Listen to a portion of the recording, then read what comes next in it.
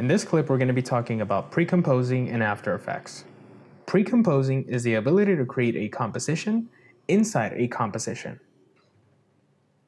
If you're confused, let me demonstrate this so it can become a little bit more easier to understand.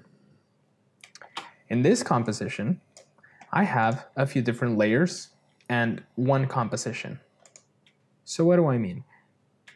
When you start a composition, you bring in some different elements. Now, one of the reasons why you might want to precompose is so you can apply one effect to all the elements, similar to an adjustment layer. Pretty much the whole purpose to precompose inside of After Effects is for you to have the ability to control a lot of layers under one simple layer. So in order to precompose, we need to select all the layers that we want precomposed. In this case, I'm going to select my last layer. I'm going to go to my first layer, and holding Shift and left click, it's going to automatically select all my layers. There's two ways to precompose. We can go to Layer, Precompose, and you can also see that we have a Control-Shift-C as a keyboard shortcut.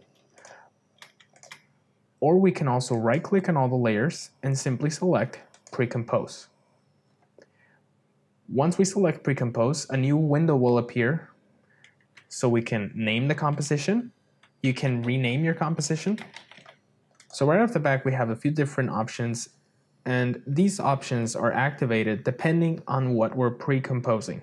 In this case, we only have the option to move all the attributes to the new composition, and that is because we are selecting multiple layers. For now, I'm going to hit OK, and you'll see that inside our first composition, which had the name Chinese for the Chinese theater in Hollywood, now has one composition inside.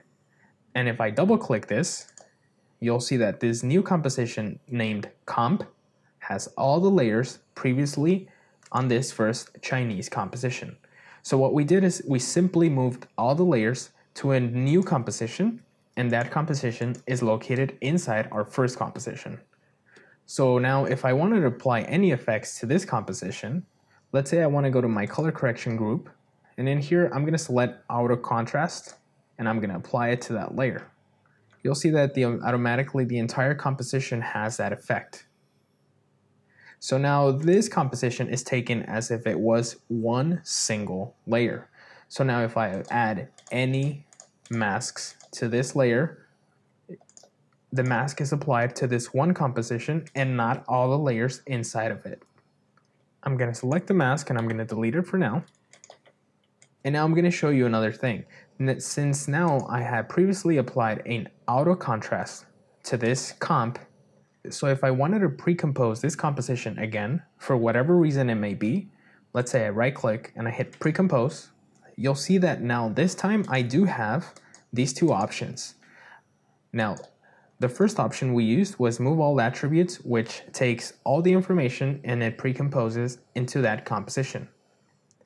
This time we do have the option to leave all attributes. So what it does is, if we select this and we hit OK, you'll see that a new composition is created on top of the original composition, and now there's more compositions inside. However, that original composition no longer contains the original auto contrast effect. That effect stayed on top of the new pre-comp that we just made, which is located on the original composition. Now this might be a bit confusing right now because you're just starting in After Effects. So just imagine that you can take a bunch of layers, put them all together, and mix them in one layer. That's what precomposition is. Whatever the reason you may use it for, that's up to you.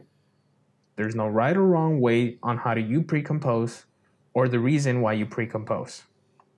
I hope with this information you have an idea of how to use your precompositions or why might you want to use them.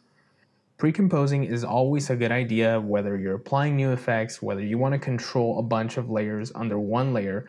It's always a great idea to have a precomposition. Okay, so those are the basics of precomposing in After Effects. I hope you guys were able to learn something, so please make sure you hit that like button so I can continue to make more videos. And don't forget to subscribe if you haven't done so yet. I'll see you in the next clip.